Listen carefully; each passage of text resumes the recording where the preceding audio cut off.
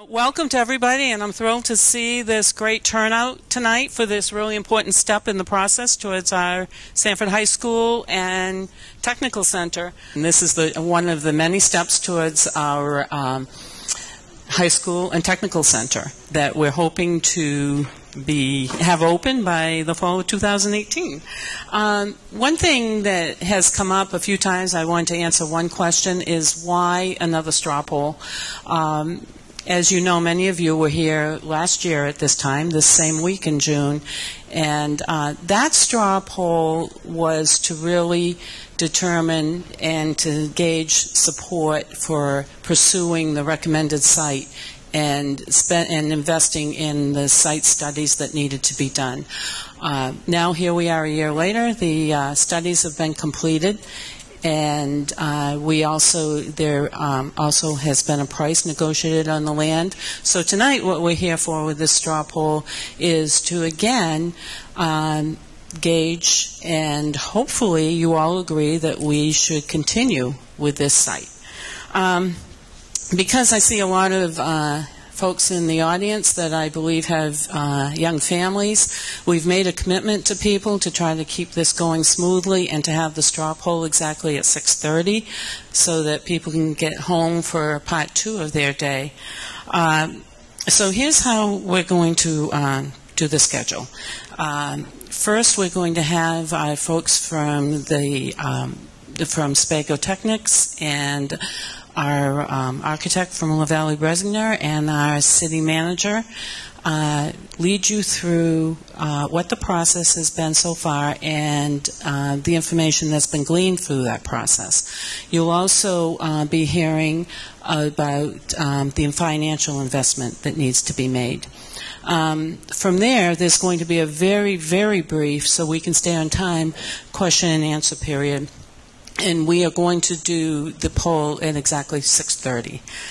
Immediately following the poll, Architect Lance, I always want to call you Lance Armstrong. No, I know you're not. Lance Whitehead is going to give a demonstration. He is going to do a 3D presentation of where the exterior and interior design is at this point. He's going to lead you through that, and we're going to ask everyone to hold their questions and comments till after, so the people that can stay until 7 o'clock are able to see the whole thing.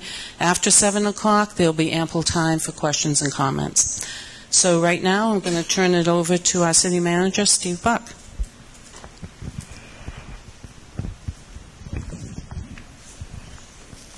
Thank you, Kendra. Okay, so you can see in these slides for the first time tonight, so am I, so bear with me. Here we go. So we're currently involved in a 21-step that's mandated by the State of Maine Department of Education. We're currently at step 6. So if I had the chart here tonight, you'd see we're only at step 6 of 21 steps, which is the review and approval of the site. We're going to have a subsequent meeting to this that will talk to you about the building design, and we'll have a separate straw poll just on the building design.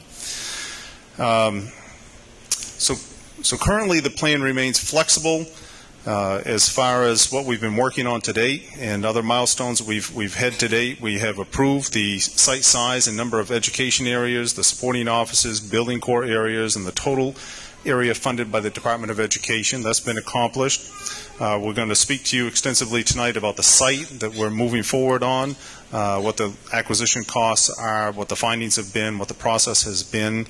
We'll later come to you with a straw poll as far as the overall building concept, the overall site concept, and the construction cost. And it's at that next straw poll that we'll get into what is the state cost as far as the overall design as well as the local cost, and we'll talk to you about impacts to taxation.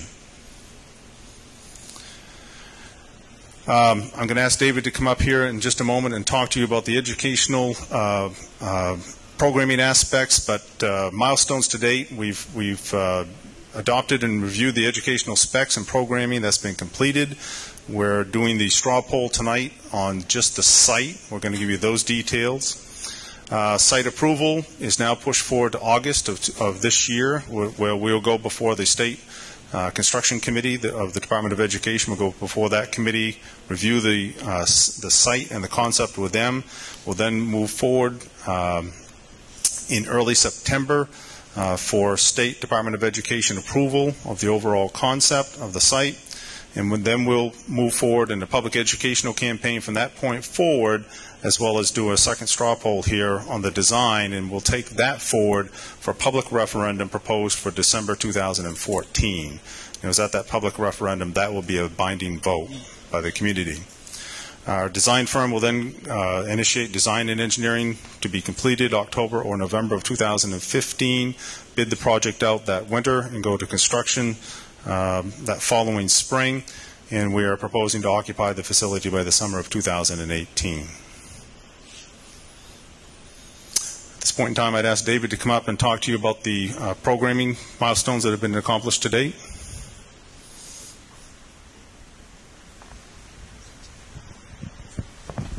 Thanks, Steve. How come I'm the only one with a jacket on tonight here? Something's not right. The ed specs were the first step that we went forward with, and basically we were trying to remodel education a bit, and I want to bring this one forward. What we were trying to do was to find a way that we could bring the technical center and the high school a little closer together to get the two programs to work closer together and also enhance each other. So what you can see, based on what we did was we developed 4 pathways or 4 clusterings of the technical center courses, and basically it would be we took building trades, we took welding, we took precision manufacturing, all those ones that were related, and we put them all into one wing. We took another wing and put other related courses together. And in that, we integrated different high school courses such as English, math, science, and so forth. So that's the basic concept of the 4 pathways. We're after these smaller learning communities. So that's why we had 4 wings. There were basically 4 smaller schools within the bigger school.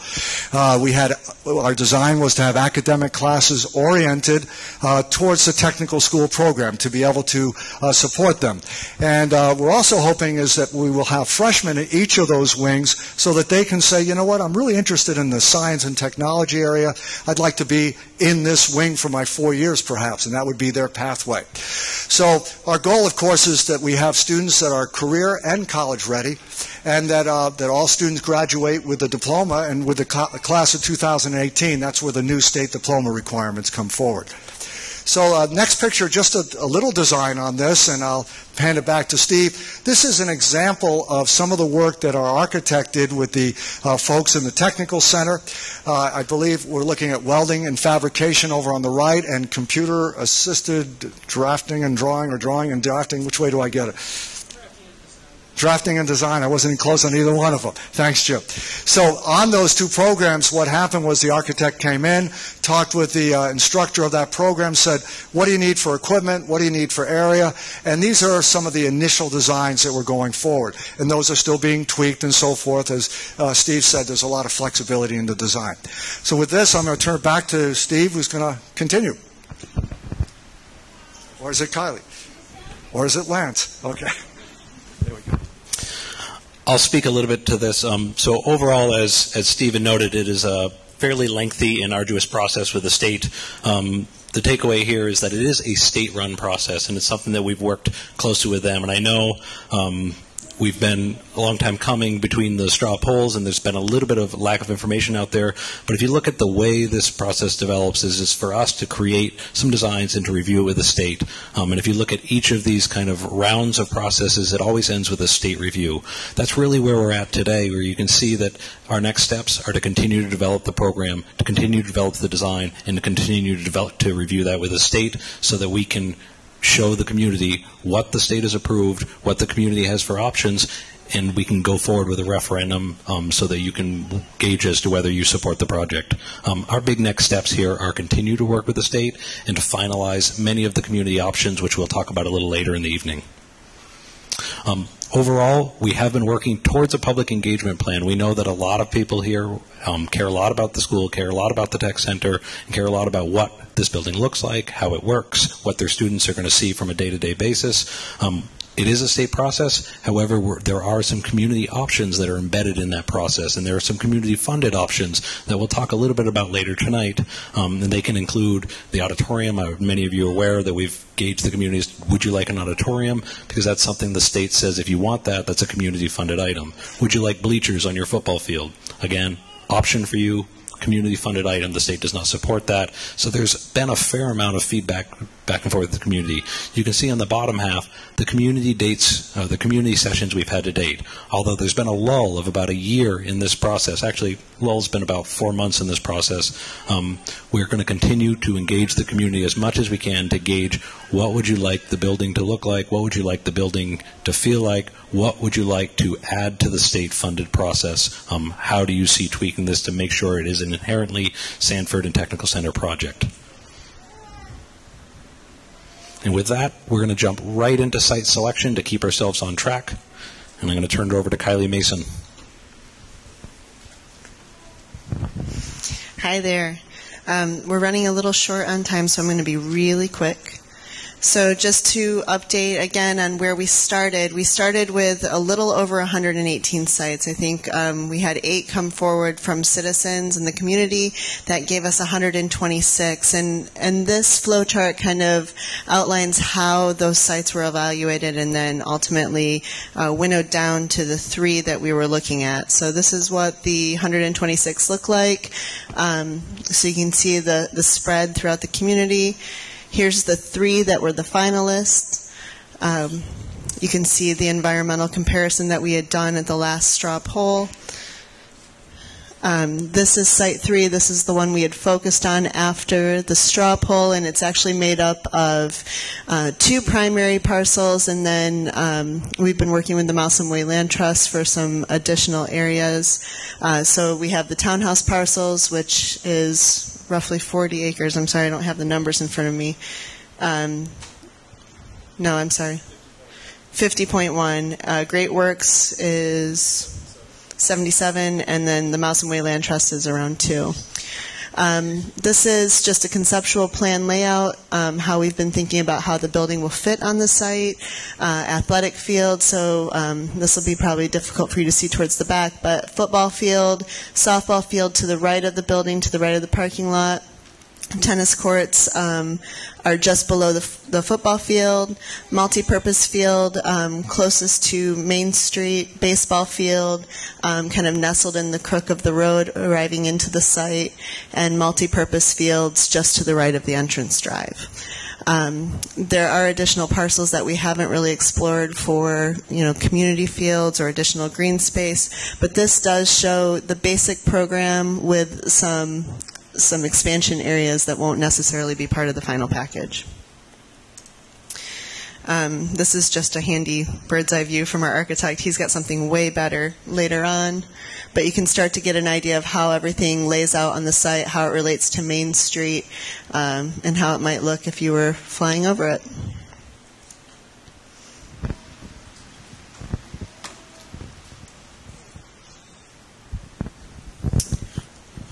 So from a former slide that we had before you, I'm going to back up to that for just a moment.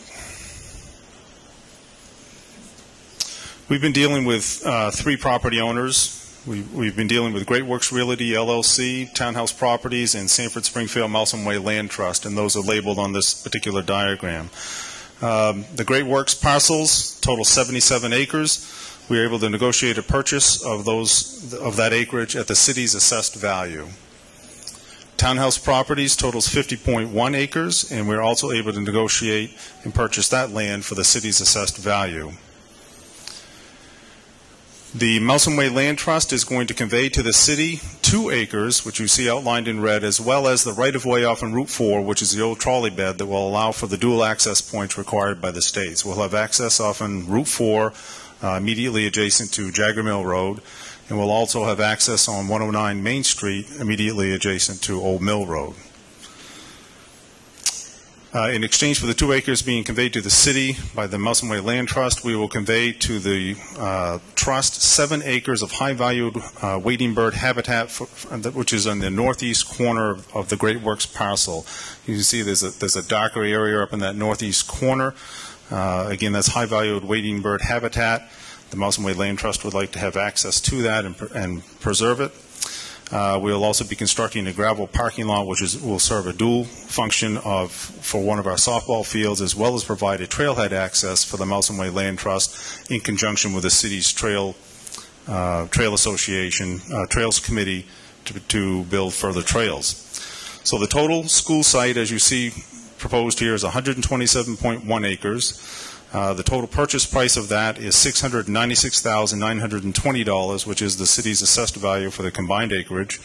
The state will purchase 49 acres and contribute $90,593 to the purchase of the overall site, and the city will purchase the remaining 78.1 acres and contribute $606,327. So in this part of the process, the city is bearing the majority of the cost as far as the overall cost for site acquisition. When we get to school construction, that relationship is actually in the inverse. The state will bear the overall burden of cost for the construction of the actual design that's being proposed, and the city will support the lesser cost of that, and we'll get into that for the next straw poll.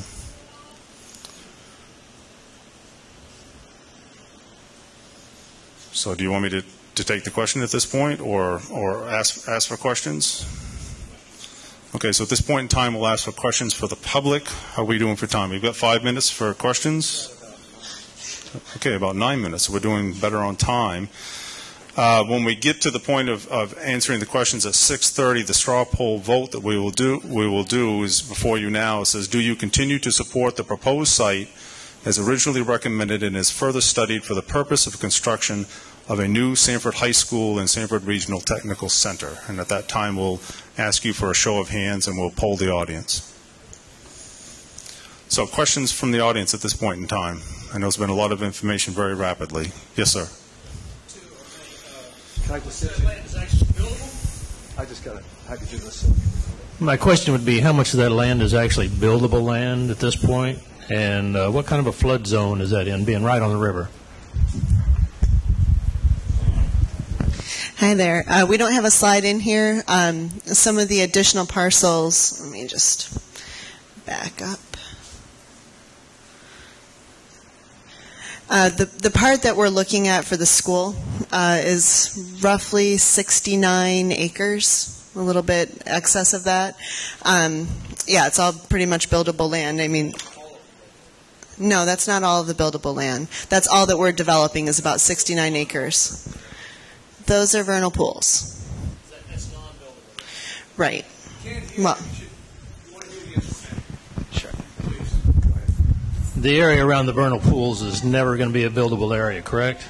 it's not never developable. It's just something you have to negotiate with the state and. And as far as the floodplain goes, there's no floodplain in this area. There is some floodplain with the wading bird habitat, but again, that's area we weren't planning on developing for the conveyance. River's never going to get out there. It's fully insurable as far as flood insurance. Right. It's not within a FEMA flood zone. Okay.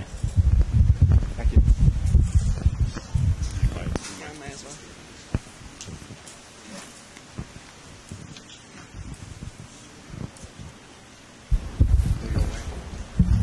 A few months ago, I remember that there was 70 or 90 acres that you were going to use. Now it's 127. What happened to those extra acres? And I'm assuming some of them are for athletic fields that the state probably won't pay for. So why can't, instead of the town paying $600,000 up front, buy some of that land in the future as they need it for the athletic fields? So we're dealing with 3 property owners. Let's see. That you see there. Great Works Parcels, Great Works Realty LLC is predominantly is the shape in the yellow. There was 77 acres contiguous, and as you can remember, as the school sits on that occupies the majority of that 77 acres. Mouse and Way Land Trust, we're doing swaps in that, so there's no money that changed hands there. The townhouse parcels, as you see outlined in blue, the project needed a portion of that. The landowners in question, townhouse parcels, were not interested in separating those parcels because the project would predominantly remove the road frontage and make the rear acreage extremely difficult for them to further develop. Therefore, the negotiations resulted in they wanted to convey their entire parcel and not portions thereof. But that does give the city a significant amount of future expansion area there for school purposes, for recreational purposes, and for the trail systems. Immediately to the west of the townhouse parcels, to the left-hand side of the slide as you look at that, the city also has 40 contiguous acres there on both sides of the Mousam River. That land that the city has, the 40 acres, is predominantly wetland areas and is not prime developable space by any stretch of the imagination, but it does allow for the Trails Committee to continue their trails network from our downtown all the way through to the high school site.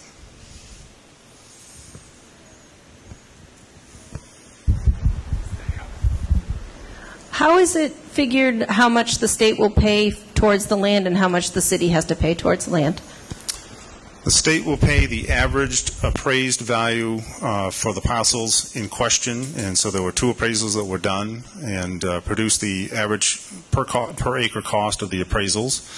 And then the city has to pick up the remaining value of that. So the state's going to purchase the 49 acres based upon the average appraised value. That's the $90,000 determination.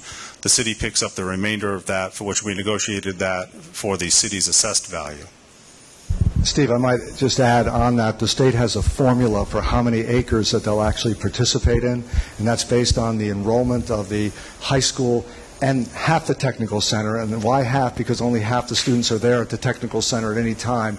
So they have a per acre calculation that they do. And we wished it would have been more than 49, but 49 acres is what they're willing to participate in.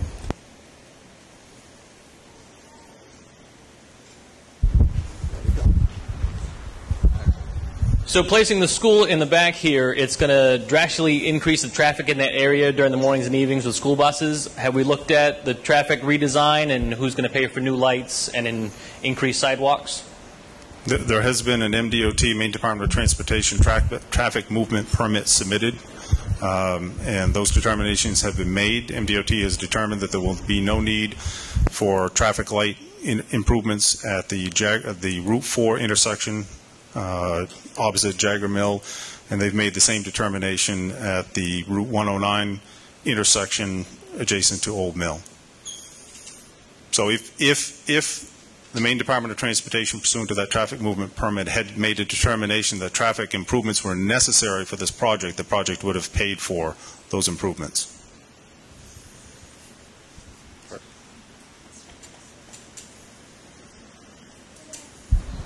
Any other questions?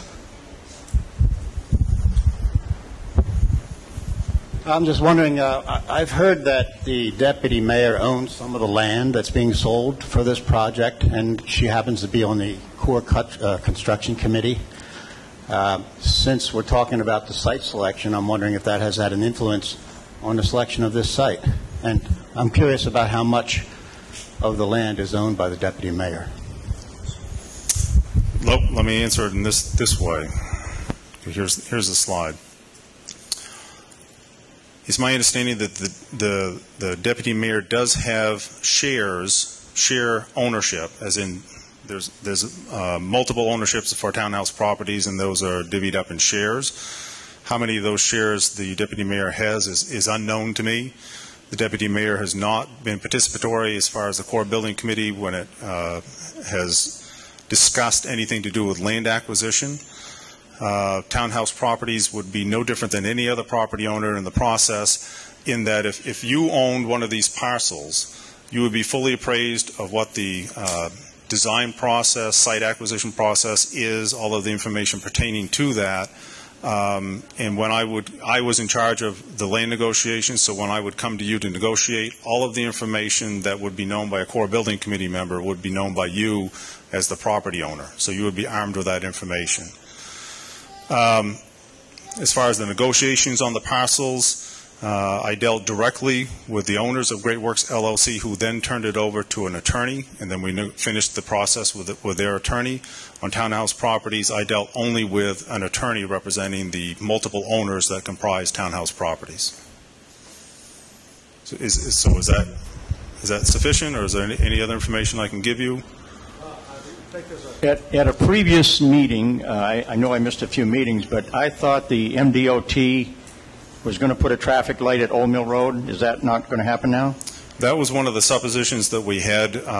We did ask for consideration that they look at the traffic light that's at the Martins parking lot intersection and potentially move that down to Old Mill. The turning movement study did not support the need for a light there, nor did the Maine Department of Transportation want to have two lights in that close proximity. The other element that we learned was that if that light was removed from the Martins shopping center complex, that light was paid for and is owned by that particular project. It would take away from the capacity that shopping facility currently has pursuant to that traffic light. So they had to do a turning movement study when that development was put in place. They paid for that light. That stays with the project, as does that capacity. The turning movement study for this development did not support further lighting. See, in the past, they said there's so many accidents at Old Mill Road that the town wanted a traffic light there, and the state agreed that they should have one there. But now that's gone by the wayside, right? The turning movement for the project did not support a traffic light. But let me say it. Perhaps I can give you a greater comfort level. It's known to us that by 2016, the Maine Department of Transportation is looking at all of the lights on the Route 109 corridor, and we've been working with Steve Landry at the Maine Department of Transportation on that aspect. What happens at that particular time pursuant to that retiming, redesign, lane improvements and such under that is not known to us yet, and they haven't even started the design process on that. But before the new high school is open, we will have a further opportunity to talk about traffic light improvements for the entire 109 corridor. They will be doing some transportation improvements adjacent to McDonald's this summer. They're going to mill that out, repave it, and restripe it and put in a third turning lane to alleviate the problems that we have at the Emery Street intersection. So I'm being pointed at. It is now 6:30. We have to conduct the straw poll at this point in time and then move forward for a further informational presentation.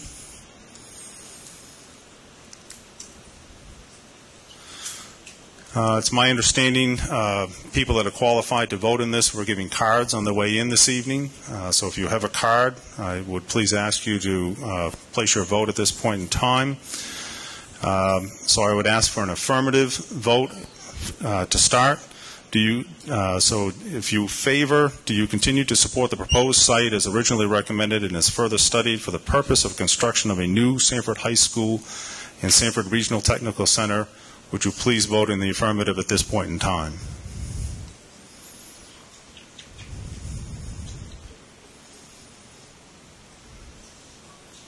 I have a card. I would vote yes. I do. Okay. All those opposed?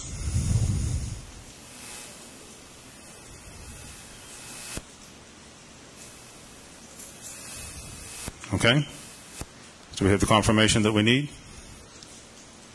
I believe that we do. Can I make a comment? Is that allowable? Yeah, I'll allow that, and then we'll move into the next presentation. For myself. Yeah, my name is Roland Cody, and I taught here for 25 years and stuff. I really feel that the vote tonight, I really don't have enough information. I'm very concerned about the amount of money that it's going to cost the local taxpayers. So although I voted tonight to support the recommended for now, but I want people to know that I personally think we need to know a lot more information about what it's going to cost the local taxpayers and the construction of the building.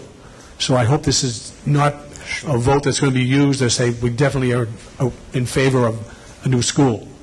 I'm in favor of a lot more information and then make a decision. Thank you. Excellent point. One of the things that I'd like to kind of go through a little bit is the overall schedule. When we talk about milestones, one of the few different milestones that are coming up is another straw poll that will approve the design as well as the site design, as well as the community-funded items. Then eventually the referendum. The referendum is the point in which you will definitively decide how much money will come from the local tax rate. We do have several meetings leading up to that. I would encourage people to come out, get educated, get involved, help us assess, or help the core building committee the school department, the city assess what is the right amount of community funds, if any, that should go towards this project. Although we know that there are some site costs here, there's still a lot of things in the air that we do like input on, such as the size of an auditorium, whether there's bleachers on a football field, lots and lots of options that we'd like to have resolved so that when we go to referendum, we're confident that the community will support the package we're proposing.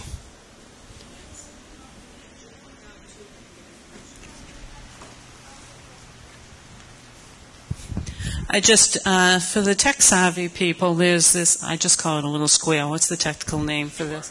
A what? A QR code. So this will lead you to the school website that will give you all kinds of information on the construction, and it is updated regularly. For those of you who don't want to use that barcode, if you go to sanford.org and click on school construction, you will access that same information. Great, so that concludes our straw poll. What we'd like to do now, for those that can say, we'd like to roll through a brief presentation of where the design stands today. It will include the site design, it will include the exterior building, it will include the interior building, it will also include a day in the life of the student. Now I'm going to roll through this presentation very quickly. Anybody who has to go now, feel free to get up, head out. We'd love it if you stayed because there's a lot of great information here. This information will be posted on those websites, so if you don't have time to stay tonight, you will be able to access it yourself, and we will have future information sessions for everybody.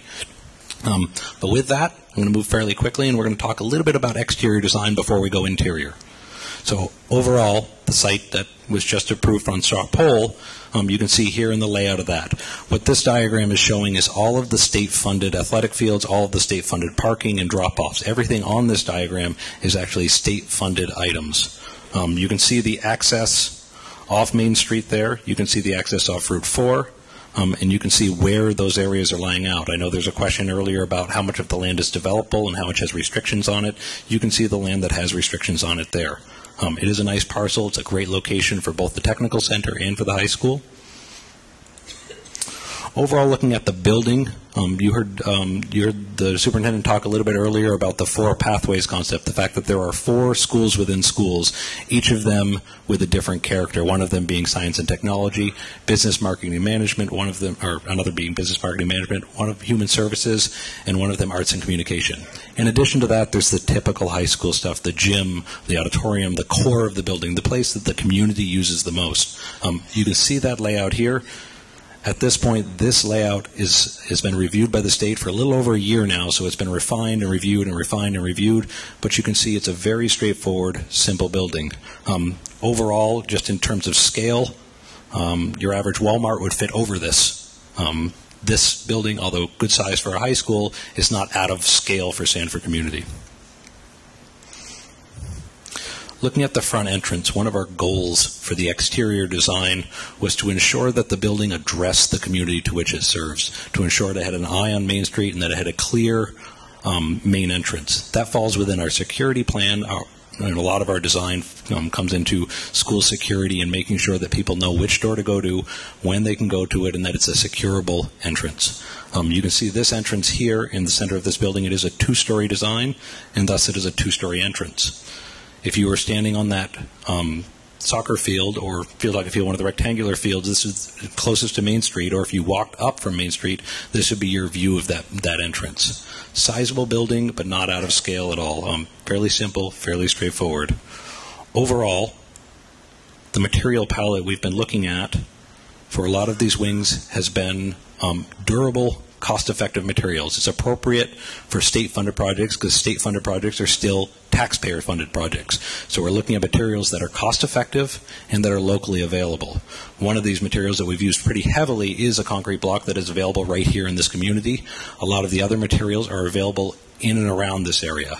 Part of being not only environmentally friendly, but also being cost-effective, and when it comes to shipping, and also wanting to give as much of the dollars from this project back to the community as possible, has been to make an effort to specify local main materials. At the same time, We've been looking for very durable, low-maintenance materials. We know that every district doesn't have a huge maintenance budget. We know that whatever we do in this building has to last a very long time because we're likely not going back to the state in the next decade to try and get more money to fix anything or to rebuild anything, and that's been our design approach. Let's do something right. Let's do it cost-effective. Let's make it durable, but also let's make sure it's going to stand the test of time from a design standpoint. Overall, we did say that the main entrance wants to be prominent, but there are a couple other entrances that are going to be necessary. One of those is an entrance for the career and technical education wing where public needs to be involved as part of their education process. So that's culinary arts and cosmetology, where people can actually come from the community and eat, have lunch, can receive the services of cosmetology. And while we wanted that entrance to be prominent so people could get there, we didn't want it to outshadow the primary entrance. One of the state's initiatives is to have one main entrance in every school that they build. At the same time, this is a necessity for an entrance there. Now you can also see that on our material palette, although we're using brick and concrete block, masonry, heavy materials, we did take some liberties to say that some of these spaces that make this building special are really the career and technical education spaces. They're the spaces that set Sanford apart. And as part of that, we wanted the exterior design to show that. We wanted people, when they drove up, to say, that's clearly a career and technical education area. You can see it's got a specialty window layout that's consistent with what the education space needs. It's got a material all its own. You can see the concrete material, which we laid out in a smooth face, kind of stone-like material around that area, versus some of the high school areas, which we went with a very traditionalist approach. Not atypical for a community like this, where we've got very straightforward brick and kind of historic proportions on a lot of the buildings. Now, at the same time, as we marched around the building, we wanted to make sure that people could kind of understand what's going on in that building. There's some pretty great spaces I'm going to show you in a minute, but from the outside, we wanted to be able to, see that, to see what some of those great spaces are and to want to be in that building. Coming around the building, if you were to park here, if you were a staff, this would be some of your first entrance views. Now you can see the parking is pulled back a little bit as part of kind of a safety measure, but our main entrance is still prominent. In addition to the main entrance, which the students use every day, we also needed a secondary after-hours entrance. To keep the building efficient, we've designed the building so that it can be segmented off, so that the community could use the auditorium or the gym or the fitness room without necessarily opening up the math wing or the career and technical education spaces. That way we can segment the building down, shut down mechanical systems, and use it more efficiently than what you use this building today. It also helps with our security plan in that we can deem portions of the building open to the public without all portions of the building open to the public. But knowing that we have these large slugs of traffic coming in to use the gym and to use the auditorium, we need an entrance appropriate to that size, both in terms of entrance and egress. This is that entrance. You can also see some of those career and technical education wings, again, calling out specialty spaces within those wings. So this is the human services wing, and those two specialty spaces are firefighting and EMS. Great spaces. Right next to them you have the health sciences that ties into that same wing, but again, calling them out from the exterior design so we can celebrate those as being unique to Sanford.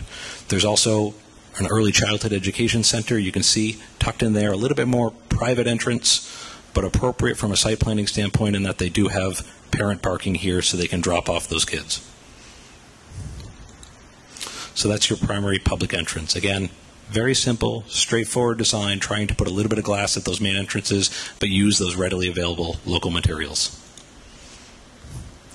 Overall, if you look at this building, these are the gym areas. So there's one larger gym, it's 1,200, seats 1,200 in the bleachers. It's a single competition court or a double practice court. There's also a second gym that's in there as a practice court that has an option right now for community funding to add bleachers to it so that the community could make use of that gym other than just for practices. So if they wanted to have a tournament or 7th and 8th grade play there or any of those youth events, that they have an area for people to go.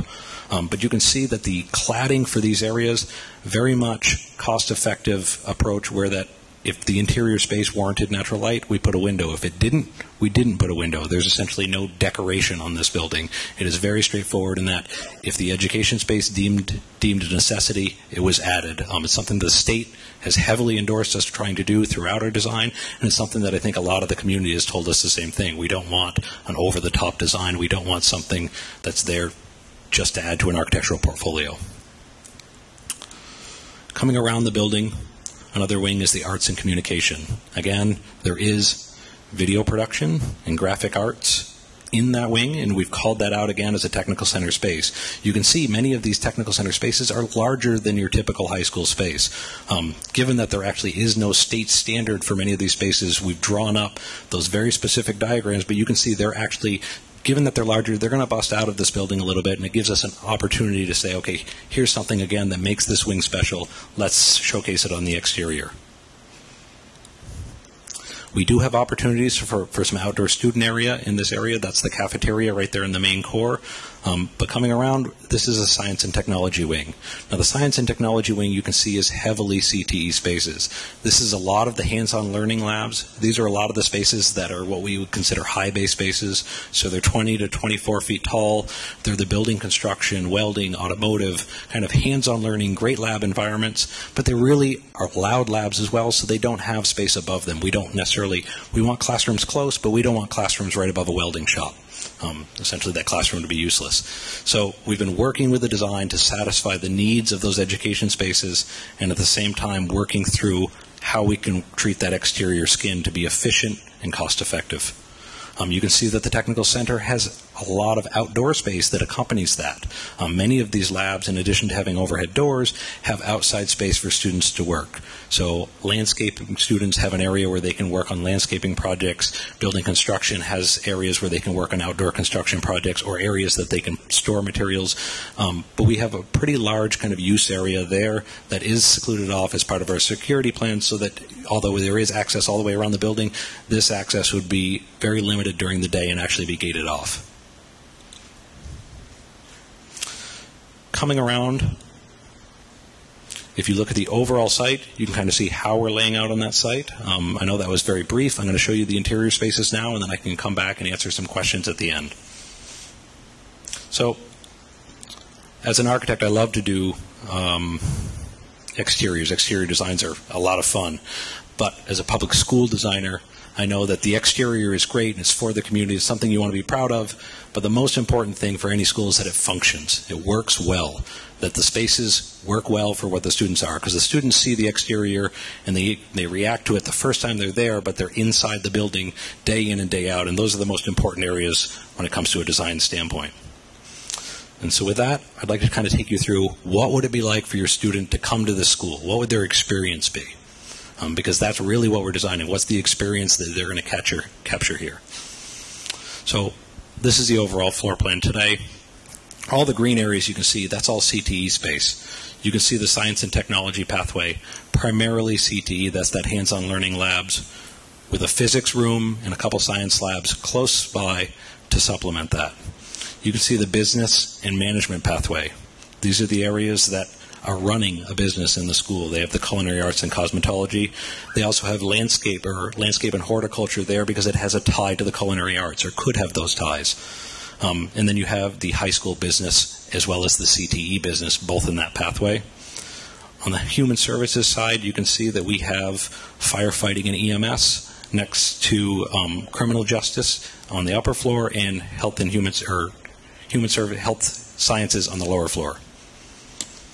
In the arts and communication wing, you can see the high school arts. This is the music areas, the fine arts, the digital arts, and then you also have supplementing them the CTE arts, which is the CTE digital or CTE graphic arts, as well as video production.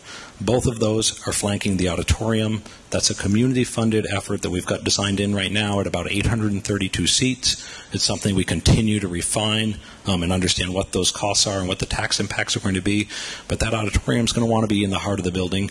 And as I mentioned earlier, that community entrance will serve the auditorium as well as the athletics. The athletics, as I said, has full locker rooms, team rooms. It has the double court gym, the full-size competition gym. It has the secondary gym, which is here. and it has a couple classrooms related to health, as well as a multi-purpose room for wrestling and things that don't happen in a gym, and then a fitness room. All state-funded on that end of the building. The only state-funded piece here on this wing is the small areas, if you would like an area for bleachers to go in. Upper floor, you can see primarily high school, while the core of the building, essentially we're trying to assemble these 4 pathways into an efficient way, and with the 5th pathway being the community spaces, we're trying to create a kind of a pinwheel to keep a really efficient core. But in that core, you can see everything in green here. Those are student service faculty areas. Those are the areas where students can go to get guidance for special needs, any of that. That's right in the core of the building. And then out in each wing, you can see primarily high school in the upper floor with a couple of CTE spaces kind of interspersed there. The big one there is the marketing and business is next to high school business out on that business pathway. So if you were to walk in this main entrance, you kind of have a unifying core that cuts down through and it puts everything on display. The big design notion here is it's Main Street. This is where everything, if you walk into the core, everything's on display, where you can see every pathway, where you can see everything the school has to offer right when you walk in, and it's got all your services. If you're walking in here as a high school student, to your right, you would see the principal's office and the main administration. To your left, you would see the CTE's main administration. So again, kind of an equal footing right at the main door there. This is just when you've walked through that door. So there is a secure vestibule sequence that we've worked through with the state. But right when you walk in, this is the scale of the space we're looking at. There are spaces that are open to above to try and connect the 2 stories together. There are necessary egress ways. Remember that there are roughly 1,200 kids at any given point traveling through this core. So it's an appropriately sized intersection. But everything there on display. If you look to your left, you're going to see science and technology, straight down arts and communication, health and human services. This is just past the administration. If you walked another 20 steps, you're right in the middle of the intersection now. Students heading down to science and technology, they'll see that gateway and they'll know that that's their school. I can head into that school. I can go right to the lab I'd like to if I'm a CTE student. I can go into the cafeteria if that's where I'm headed. There even is a subdividable area of the cafeteria that is dedicated for CTE, that could be dedicated for CTE, and there's even business incubators out in that wing. All the support they need for that school to be up and operational all on its own. So the student would be part of that 400 kids that's in that pathway. Similarly, I could head back to arts and communication, and I would have the similar type environment. A school of about 400, teachers always there, kind of one small school within a school. So if you were headed to science and technology. Now, science and technology pathway, as I said, heavily geared towards CT. This has the automotive, welding, exploration studio, residential wiring, precision manufacturing, building trades, pre-engineering and robotics, computer automated drafting and design. I got that one right this time. As well as a couple of the physics labs, the chemistry labs, and a few classrooms on that upper floor. But there's been a clear gateway to each of these pathways so that we can create that school within a school environment, so we can create a learning community that the students feel at home. Now, a lot of work's gone into the diagrams for each of these spaces, and we have them. If you haven't taken a look at them, we call them room criteria sheets. But what they are is they are diagrams that show everything that happens in all these specialty labs. And it's something we've used with the state, and based on that diagram, based on creating safe spaces for students to work that are conducive to what the teachers need to teach your kids, we've created these room layouts. Now, all these room layouts are keeping safe standards and clearances, but it's something that we've used with the state to defend the idea that the technical center is growing significantly. A lot of the spaces they have now are simply undersized and outdated. Outdated is to be expected in a building of this vintage, but the undersized has been a key talking point with the state, in that there just aren't safe clearances. There just aren't the tools the teachers need to do their best. But this is an example of one of those labs. You can see very straightforward. A lot of these are heavy equipment-rich labs. They've got technology integrated, but they've got natural light up high. And again, we're creating designs that are responsive to what the educators told us they need to work well. If you were a student and you went to that lab, you got out of that lab and you said, now I'm going to take a math class, and I can do this right in my own wing. You can head upstairs, and this is a typical classroom. Now, the state does have standards on classroom sizes. This is about an 800 square foot classroom. So far, our approach has been that it will be a technology-rich classroom. One of the funny things is we're talking a lot these days about technology and what the current technology is, and we're budgeting for technology. But we also know that the school's going to open in 2018, and all the conversations we have today we're going to have again and again and again before the school is finally erected. Our goal is to have a school that has cutting-edge technology but has it in a reasonable manner and treats it as a flexible component. All of our classrooms are designed with technology components today, as well as an approach to how are we going to swap that technology out in the future? How are we going to pull new cables? How is the classroom going to adapt? Similarly, all of our education spaces are designed to be as flexible as possible, knowing that curriculum changes every year as well. So a math classroom is also designed ideally for an English classroom, is designed ideally for world language. Again, trying to get supreme flexibility is one thing we've learned as school architects, is that you've got to create not only what you need today, but be flexible because you don't know what you need in the future. And that's been integrated throughout our design process. You can see how happy the kids are in this space too. Obviously they're well dressed, they're happy. What's not to like there?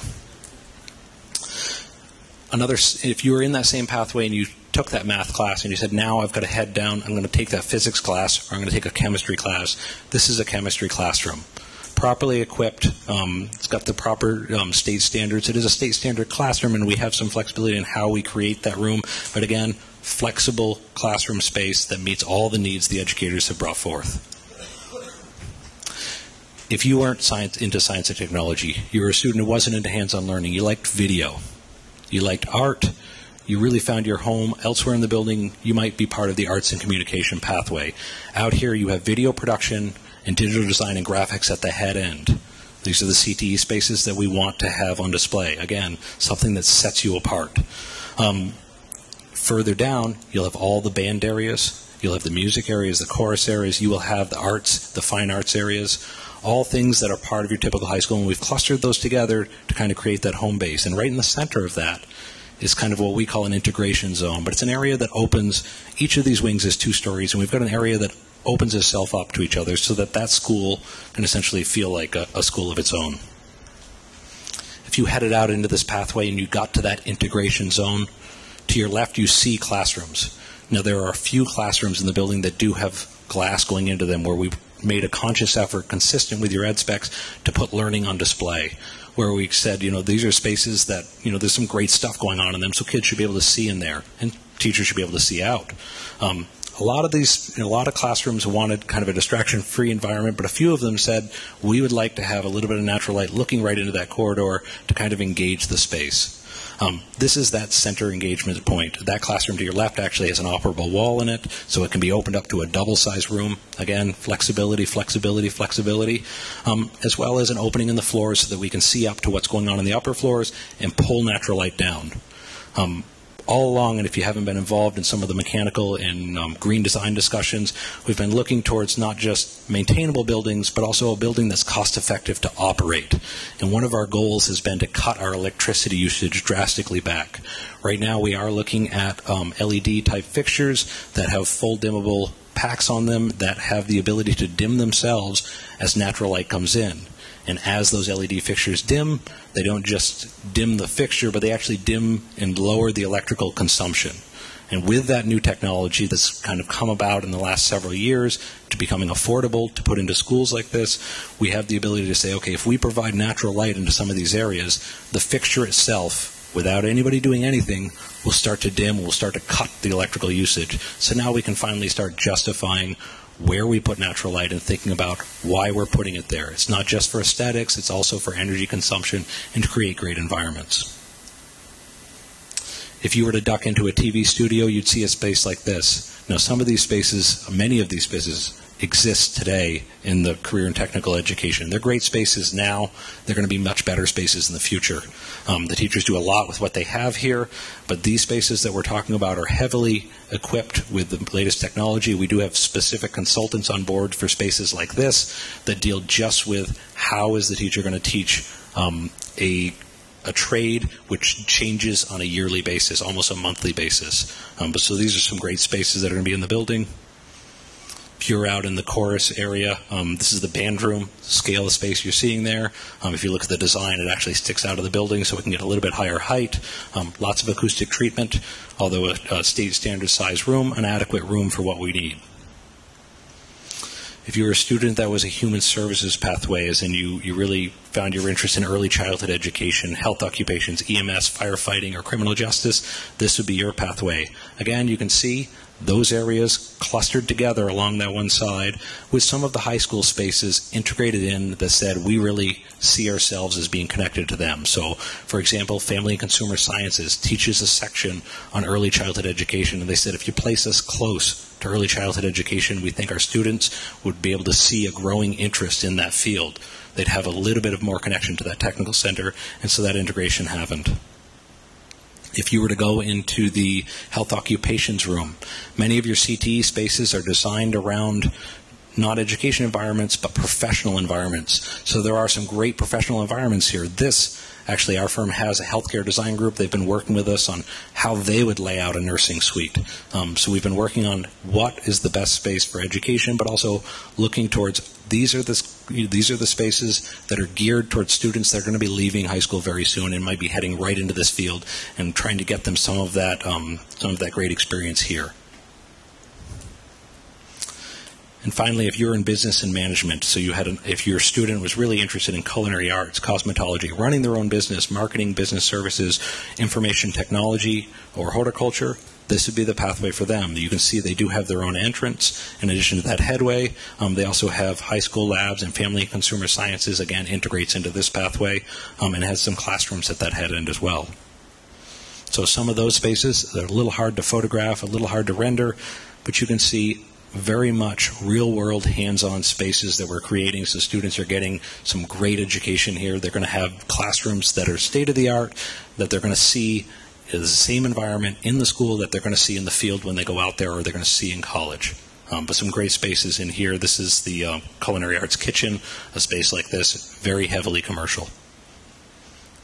Some of the spaces are also, as I said, they're shared use. So one of the areas is business services. So out in the business area, there are 2 business classrooms, and they both said they need access to a conference room.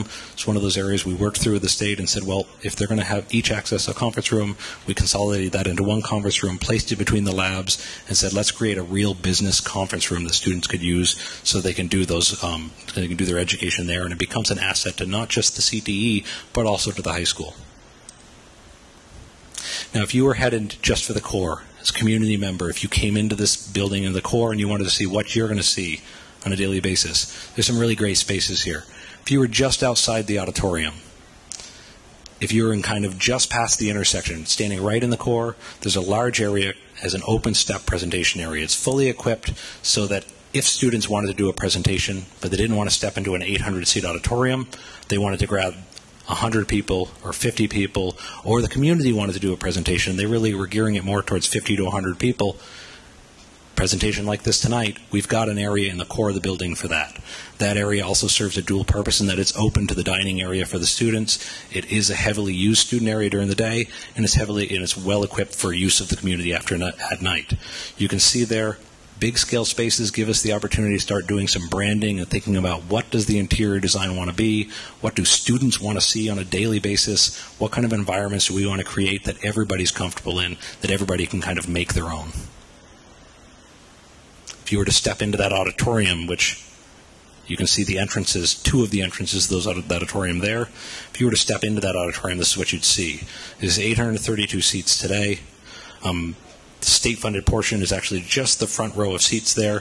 FYI, the state-funded portion is a little bit smaller than this room here, which is why the core building committee, along with the Performing Arts Focus Group, has heavily endorsed you've got to do something better than what the state funds for an auditorium.